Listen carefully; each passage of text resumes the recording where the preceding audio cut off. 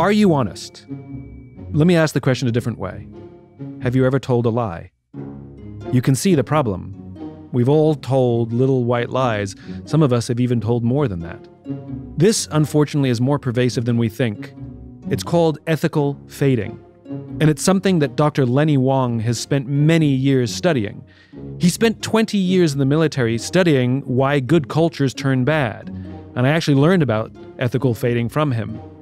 In a world in which everybody's trying to get ahead, and sometimes we do so by doing things that are ethically questionable, the question is, what can we do about it? This is a bit of optimism. Lenny, so good to see you. Good to see you, Simon. You and I met a bunch of years ago. I heard you speak at a conference, and you were the one who introduced me to this concept of ethical fading, which I ended up writing about in The Infinite Game. Correct. This concept I find so fascinating, and unfortunately the reason I think it's fascinating is it's pervasive in our society today. Correct me if I get this wrong, but ethical fading is the phenomenon where a large group of people, a culture of an organization, make unethical decisions, believing that they are well within their own ethical framework. They don't believe they've done anything wrong. And yet from an outsider in, it is so obvious that something has gone haywire. For example, a pharmaceutical company that owns the patent to an essential drug and will raise the price 500%, 600%, 800%, 1,000%, though not illegal, highly unethical, and the people inside that organization will shrug their shoulders and say there's nothing wrong with it. Right. It's temporarily suspending any notion of right or wrong. And it's very closely related to moral disengagement.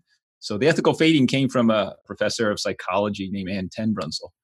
It's basically setting aside the ethical dilemma because you just say, well, there's no ethics involved in this. This is just a decision. It's a business decision. It's a cost-benefit analysis or whatever, but there are no ethics involved in this. And so we could just move on and make the decision.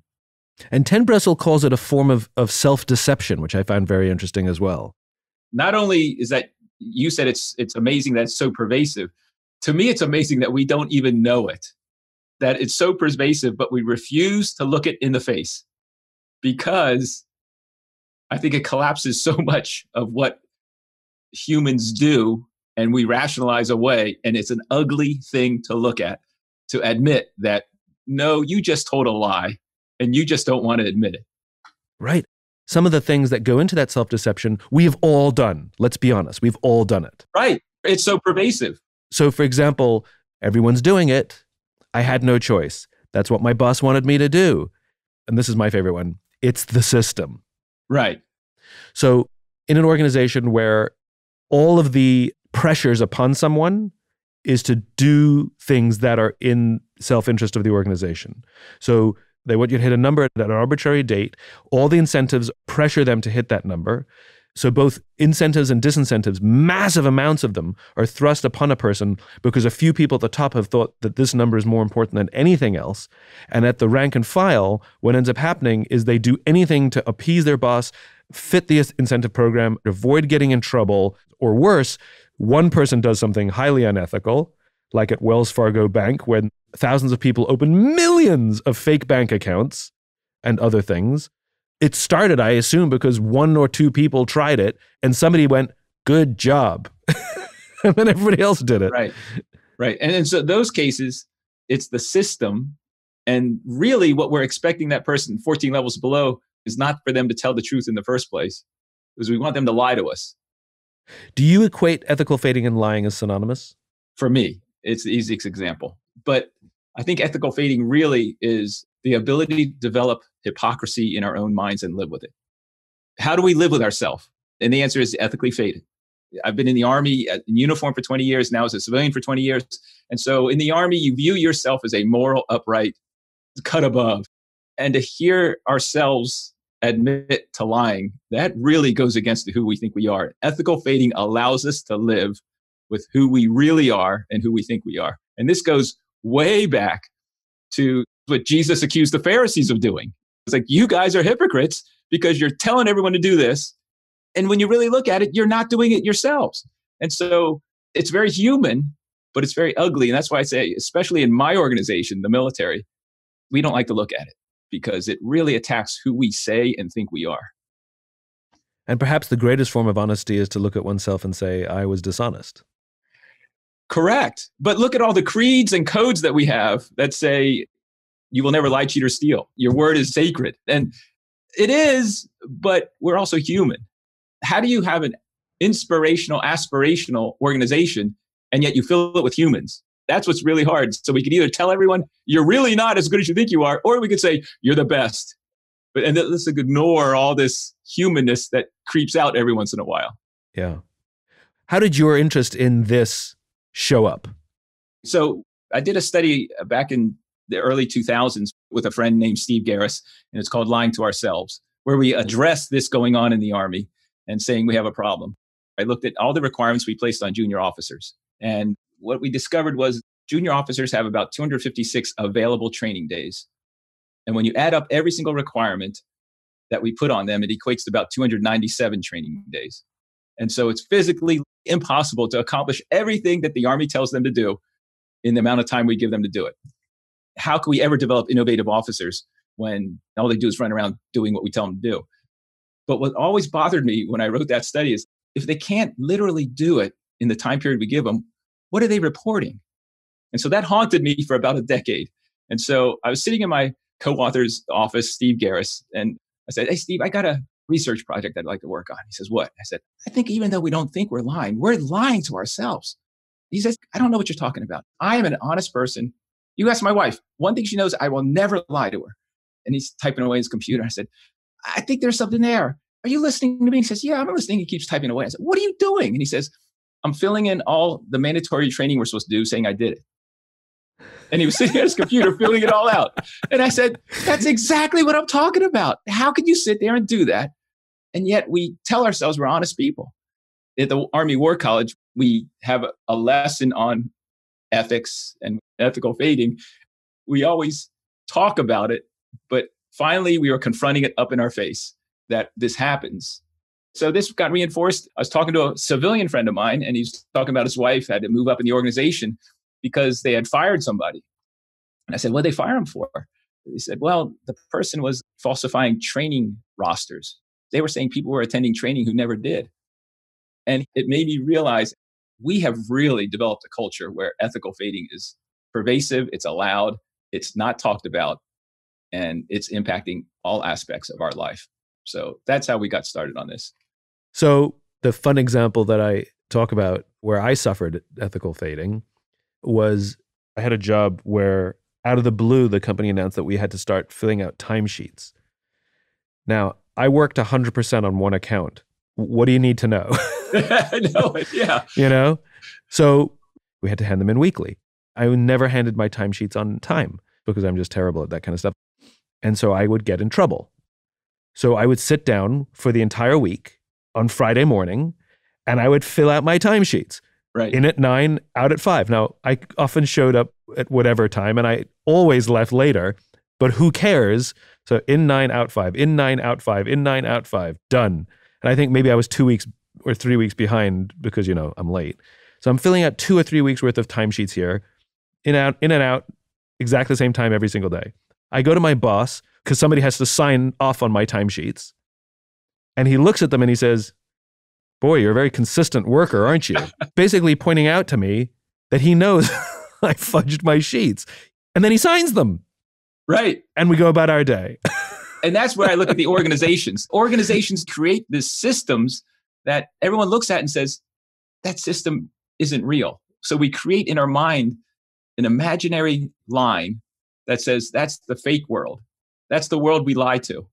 Because someone came up with that system, that process, that they really don't want truth. They just want you to fill it out so all columns are lined up. That's where organizations fall in and encourage ethical fading. We're not really looking for the truth. What we really want to know is, Simon, did you put in an honest work week? Yeah, I did. Okay, here, fill out these timesheets and lie to it. Right. Just reinforce the narrative that we all want to believe. Language is a big deal here as well. It's the overuse of euphemisms. Right. Like in the United States, torture violates our values. We would never, ever torture. But enhanced interrogation is extremely helpful. Right. Or in the business world or in our personal world, we would never spy on our customers. But data mining, so helpful, so valuable. Right. Or even referring to human beings as data points. Right. And the overuse of this language where we literally dehumanize people so we can distance ourselves from the impact we may have on their lives, or we create euphemisms so we can, again, create distance from the impact of our decisions, because it just makes it easier. Right. Because we don't like the harsh reality of to say, well, I lied. So instead we heard things like, I'm just telling them what they want to hear. Well, you're lying. Or the best one I heard is, that's not lying. That's good leadership.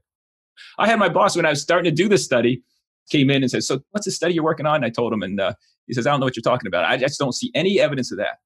And so I said, well, wait a minute. According to the regulations, I'm supposed to get quarterly counseling from you on how I'm doing. We've never done that. And yet every annual counseling, there's all these little dates with your initials by it on how we met and talked. I said, we never met and talked. What do you call that? And he says, that's not lying. That's protecting my boss. And so we don't like to hear those words, lying, or I didn't tell the truth.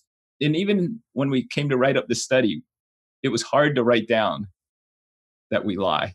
So we were even looking for different ways of saying lying, because it's such a harsh, in-your-face word that makes us confront the evilness that we all know. So here's the uncomfortable question. Is it ever okay to lie? I think the answer is no. Then you have to ask the secondary question. Are you ever boxed in where you have to lie? Not that it's okay. I think that's what we have to transmit, is that we're human.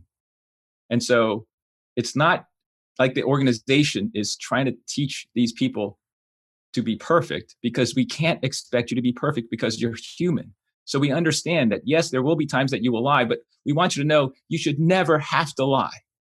I'm uncomfortable with this idea of the box, because who sets the edges? Exactly right. And that's the problem. So there was a study done about child development, and they did these wonderfully innovative experiments to show the development of a child's mind, of which one of them was learning to lie, because little kids don't lie. Right. They tell you everything to a fault. And the point that was made in the study was that lying is an important social convention. And the experiment that they set up was a mother and her friend, who are both in on the experiment, meet for lunch, and the mother brings her little kid. And the friend gives the mother a gift. And the mother says, "Thank you, I love it." And the kid immediately says, "No, you don't, you hate it." And the mother says, "No, I love it." And the kid says, "No, you have one just like this at home, and you always talk about how much you hate it."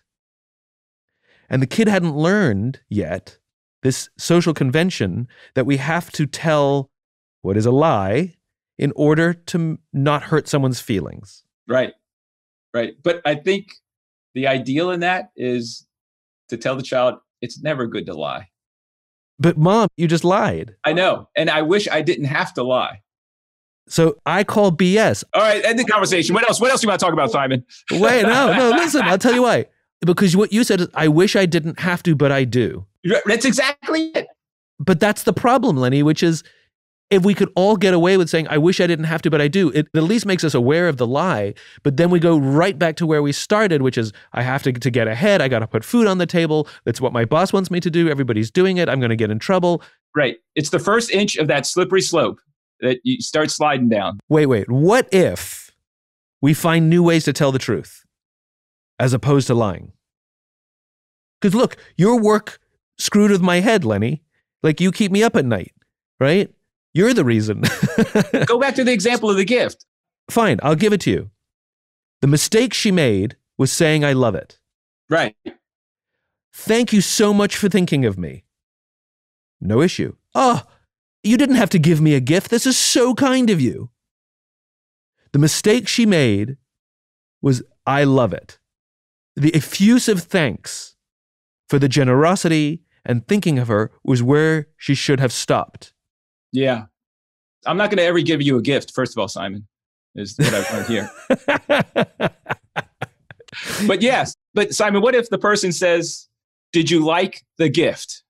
Right. Now you play a game of obfuscation, which is unfair. Right. I got you your gift. Did you like it? I mean, this happened to me where I went to see a friend's play. And it was easily the worst thing I've ever seen in my life. I mean, it was abominable. Right. And I meet my friend backstage right after the play. She's still in costume. She's still in makeup. The adrenaline is still pumping.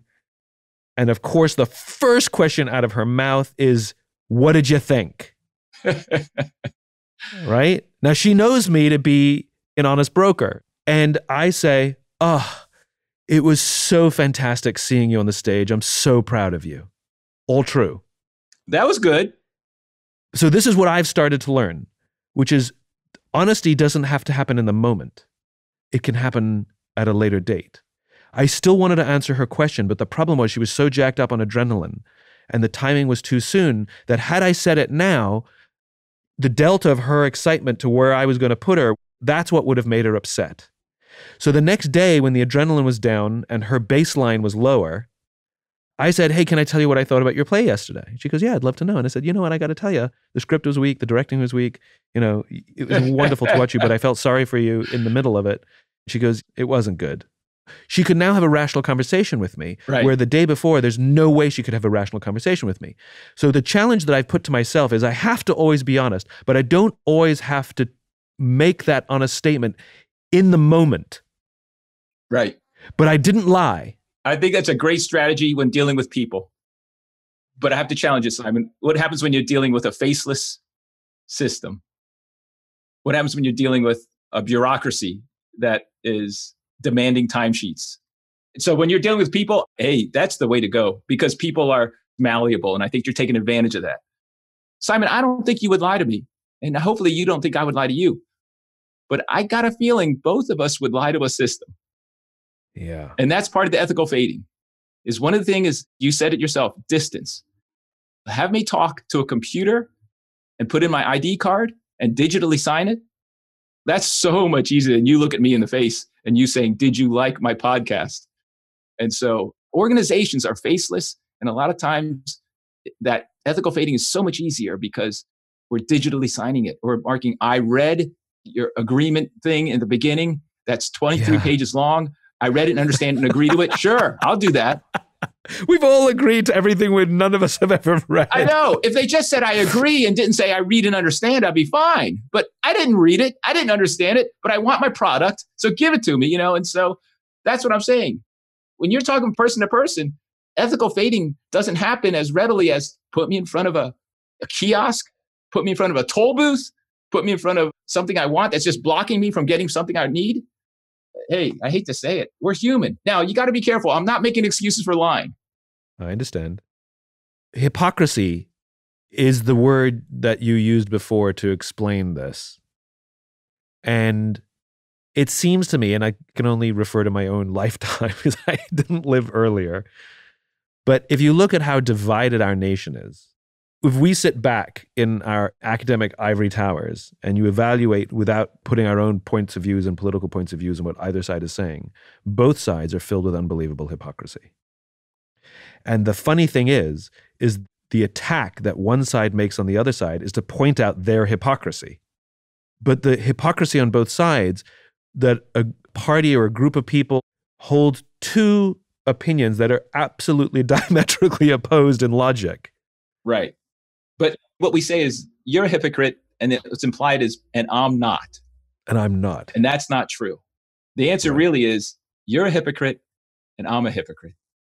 And if anyone could do that, if a party could do that, if a group of people in debate could do that, that seems to me like the most essential starting point to actually get to progress and conclusion. Right. Because what's wrong with admitting that we're human?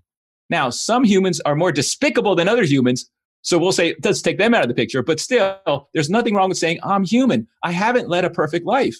I will find dirt on anybody because I think they're human too. But, and this gets back to the Army, we create a type of person that we say, oh, an Army officer never tells a lie. Now, they should never tell a lie. They should think lies are wrong, but they should also admit that they're human because that's part of self-awareness. But this binary world that we live in, I really love this. I mean, simply saying, look, you're a hypocrite. We shouldn't actually attack the person. We should attack the behavior. Let's start there. You know? So what you said was hypocritical. That is pure hypocrisy. And we are hypocrites too. Just hearing that, just saying those words out loud to you, it lets the pressure out that we can actually have a rational conversation now. But you'll never get elected to office, Simon. Or would you? Yeah, that's a good question. Is our society ready for that? One of the hardest places I had this discussion with was at West Point. Because at West Point, a cadet will not lie, cheat, or steal, or tolerate those who do. And it is very binary. Now, what's nice about West Point is West Point started saying that is a very tall hurdle for any young person. And so it used to be that you got kicked out if you violated that at all. Now, what they've discovered is that you could make a mistake and you realize that a cadet should not lie, cheat, or steal, or tolerate those who do, but we're not going to kick you out because that would cause you to lie about the fact that you did make a transgression. We're going to offer now discretion. We're going to have you be developed. We'll have you meet with a mentor and discuss what happened and we'll work through it. See, what we shifted to is you're a human. You aspire to be a person who never lied, cheats, or steals. And more importantly, you aspire and we will help you. Exactly. And we all admit lying is not good. The system is designed to help you. Right. But we're not going to say, and the consequences of you lying are so steep that you won't even admit you lied. I got this from your work, that the punishment for telling the truth was greater than the punishment for lying. Right. So if you told the truth, I didn't complete this, it would hurt your promotability. But if you lied, you're more likely to get promoted. If everyone else is lying too, then it makes it easier. So we start creating an expectation that you have to be perfect. When you're talking about young people, when you talk about soldiers, when you talk about employees, when you're talking about children, we have to really think hard. If you're expecting them to be perfect, what do you expect them to do when something isn't perfect? The obvious next step for us to talk about is, well, how do we change this? Like, how do we combat ethical feigning and what's the solution? Yeah, I'm just an academic, so I don't come up with actual answers. Simon, so. But I think you're onto something here, which is the solution is to turn truth and honesty not into an absolute, but into an ideal, a striving. It's an idealism. It is still an absolute. Okay. An aspirational absolute rather than a current state absolute. Right. It's still an absolute. It's still something everyone should strive for. And yes, we could draw the line saying, no, that was not truthful. So it's absolute. But what we can't do is say, and I want you to surround me with all these people that never lie. I want you to surround me in a system that always tells me exactly what I want to hear and somehow live in that system because that's a false world. I think this is where the solution lies. This has to be a striving. Or as an organization, we say, we believe honesty is important, duh. Whenever the companies give me their list of values, and honesty is one of them, I always make fun of them. I'm like, if you have to write honesty on the wall, you've got bigger problems. But we believe telling the truth is important. By the way, everybody thinks they're honest. First of all, it has to be a verb, tell the truth. That's number one. Because everybody knows they don't always tell the truth, but everybody thinks they're honest. So tell the truth, right? Number one. And say, you will get punished here more if you lie about the mistake than tell us the mistake. That if you hide the indiscretion, then tell us the indiscretion. Because if you tell us, we can help you. If you tell us, we can coach you, we can sit down, we can discuss the circumstances, we can figure out alternatives. If you felt trapped, we can work together to figure out alternatives, especially if it's person to person, because we have solutions for that. Right. But I think that's what these systems and organizations have to become. They have to become coaching organizations rather than judging organizations. Well, and I go further, is that the Army is a profession, okay? And a profession means that we have these kind of standards. It means that we have these kind of expectations, but it's also a bureaucracy. And it fights between these two identities. The bureaucracy says, tell me everything's okay. It wants statistics. It wants metrics. It wants all the measures of the world is good. That's the bureaucracy kicking in. And what I say is, everything that you said, yes, that should happen. But organizationally, I think we have to tell the soldiers saying, we will try our hardest not to lead by getting you to tell me everything is okay. We have to create a safe space for you to be able to tell me. That's supposed to be what the suggestion box is, right? Right. That's a huge step you're asking for. Right. That's a huge step you're asking for. Well, I'm an idealist. But I'm just saying the system cannot rely on processes and checklists that you force the person to tell you everything's okay because they know that's what you want to hear. They know that you well-meaningly want to make sure every soldier drives away in a vehicle that's been inspected. But don't do it by making the soldier say, my vehicles have been inspected. Do it by making a leader go down there and check and spend their time checking. And so my solution to your question is, how do we solve this? My answer is leadership. What I'm saying is, leaders, if you want to know something and it's really that important that you will spend your time checking on it, then go check on it. If you want to know, did everyone qualify at the range? Then sample 10% of them and you'll find out, did everyone really qualify at the range? Right. Instead of asking for a roster. And the uncomfortable part of this is that we discover the lie when the vehicle crashes and we find out that it wasn't inspected.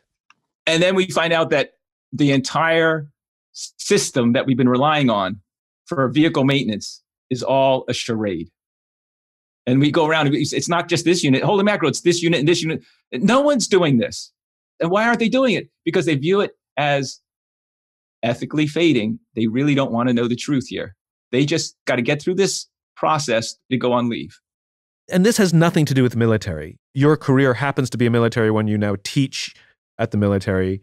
But this is an organizational issue. Right. Companies are exactly the same. I mean, you look at that 2008 housing crisis. Everybody was saying checks and balances and it's safe. And nobody ever checked. Right. Right. Then all of a sudden, all of the corruption or instability or broken systems were all revealed after the whole thing collapsed. Of course. Right. Because as long as the charade is working, as long as everybody thinks it's stable, including us, then we just go about our merry way. Right. I call it mutually agreed deception. You know I'm lying. I know I'm lying, but neither of us really care. So let's move on with it. It's sort of like, remember the old days, Simon, when we scored a exit row seat and the flight attendant would come around and they give the mandatory talk. And then they say, are you willing and capable? And you look at this 76-pound person sitting beside you that you know cannot lift that exit door if they wanted to. Right, right. Or they don't speak the language and you know they really don't know what's going on. And that they say, are you willing and capable? Have you understand everything? If so, respond with a verbal yes. And the entire row would say, yes. And then you'd say, yeah, right. You know? So that's that mutually agreed deception. And that's what we can't create in organizations, is that they know we're lying, we know we're lying, and everyone's happy because we love to be living in this hypocritical world that we've created. And there's laziness all around, right? Right. The leader doesn't want to have to go down and check the vehicles. And again, it doesn't have to be every vehicle. As you said, it's a sampling. You can do samplings or you can do it randomly. Like there are ways around this. But I think the net of this is leadership is hard work. Leadership is hard work and you can't do everything. So if the vehicle's being inspected is that important, then inspect them. But if it's not that important, then think of some other way. It's me and my timesheets. Like what my boss should have done is said, Simon, I know you left at 7:00 the other night because you and I met at 6:00. So why don't you go back and redo your timesheets? And if I say, well, boss, I don't remember what times I came and left because I haven't done these in 3 weeks. He's going to say, fine, I'm going to let you get away with it this once, but now I'm checking. Right. Are we satisfied that we have a good solution here? Look, the first solution, though, is admit that this phenomenon happens. Yeah. Because then we self-regulate. Then we say, you know, I think I'm starting to ethically fade here. I think I'm coming up with excuses because I'm just trying to get what I want. So that's at the personal level.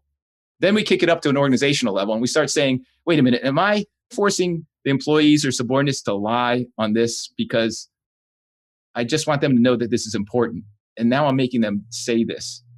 So at the personal level, we have to admit it and then say, am I doing it? At the organizational level, we have to say to ourselves, am I creating a culture where I'm expecting people to lie to me? And so I shouldn't do that. Leadership is not always at the top of the organization. Being a whistleblower is a form of leadership where I'm going to point out what you are making us do, the system that you've created for whatever short-term gains is forcing behaviors in this organization that are unethical and sometimes illegal. And because we said leadership is hard work, I'm going to be the one to call it out and tell my boss and say, hey, boss, I need to have an uncomfortable conversation with you. The risk is you could lose your job. Yeah, and that's why I temper that with saying, I don't advocate whistleblowing. I advocate get with your buddies. And when you go into the meeting, you say, let's tell her the truth. Finally, we're going to tell her the truth on this as a group, on this and this, but she doesn't want to hear the truth on this. So we'll just ignore that for now. But on these three things, we're going to go with the truth. And if she wants to tell us to lie to her, we're going to make her tell us. So I don't go for the whistleblowing because that'll be the last whistle you blow. in the organization if you do that. But this is very, very, very important what you're talking about, which is it is a form of whistleblowing, but there's safety in numbers. If I go into my boss's office, I'm going to lose my job. But if I get together with my colleagues, we all know what we're subjected to. And if we go in and say, this is what is happening, we need you to be aware. We're not accusing you of anything. We want you to be aware of this. And if you want this to continue, we need you to tell us to lie. Exactly. Like I said, you got to use your wisdom on saying, look, she's backed into a wall on this number. It can't be an accusation. It has to be a discussion of what the situation we're in and the pressures we're under, not like, boss, you're a liar, you're making us a liar, because then they're going to dig in their heels. And to openly understand reality. Okay, boss, you need us to lie to you on this one. But on these, I think you could cut us a break because it'd be better for us and you if we had a relationship where you trusted us to tell you the truth on everything that we could. That's the ideal. Because we live in an imperfect system and we're imperfect people. So let's try to do as best as we can, given who we are and where we live. If I were to summarize what I've learned on this, ethical fading is a real thing. And it is fact. We're all human. Yeah. Fact. All organizations are made up of human beings. So if all human beings are imperfect, and at various times we're all hypocrites and we lie, then that means that every organization, which is made up of all these imperfect beings, at various points are hypocrites, and there's systemic lying, institutionalized lying. Yeah. So what we should do is sensitize ourselves to what is this phenomenon? I do it. When do I do it? I want to minimize that. But then there's a next step in saying, and I don't want to be a party to creating that environment for somebody else. And I choose to be a part of a solution. I choose to be a part of moving myself, my friends, my organization towards being more honest, more ethical every day. And so when I find myself in the situation, I will be the leader I wish I had. I will gather my friends together. We will lead in a productive manner, make these things known so that we can, as a collective, with our superiors and our subordinates, find a solution. And if our bosses are under such extreme pressure that they want us to continue to lie, then at least be honest about the lying. Tell us to our face, I want you to lie, which most will struggle to do. They will use euphemisms. Guys, I don't want you to lie. We have to hit our shareholder value. Of course I don't want you to lie, but we have to complete our requirements. And to continue to point out to the hypocrisy until either there's a solution or an instruction to lie. And because the instruction to lie is way too difficult for someone to give, we hope that they choose the easier option, which is to find a solution, which isn't that what we all want anyway. What you're essentially saying is take down the facade of everything's perfect. Everyone's telling the truth. Take that down and say, okay, look, this is the way it is. This is reality. Let's be truthful with one another. It's really what it is. And so that's not a bad conclusion to this whole discussion we had, Simon. Lenny, from one imperfect person to another imperfect person, I'm glad that we had an imperfect conversation. Who would have thought we'd get together and both admit that we're imperfect? And I feel a little bit closer to perfect in my imperfect way today. Oh, it's been fun. Thanks for your time. I really do enjoy talking to you. All right. Take care. If you enjoyed this podcast and you'd like to hear more, please subscribe wherever you like to listen to podcasts. Until then, take care of yourself. Take care of each other.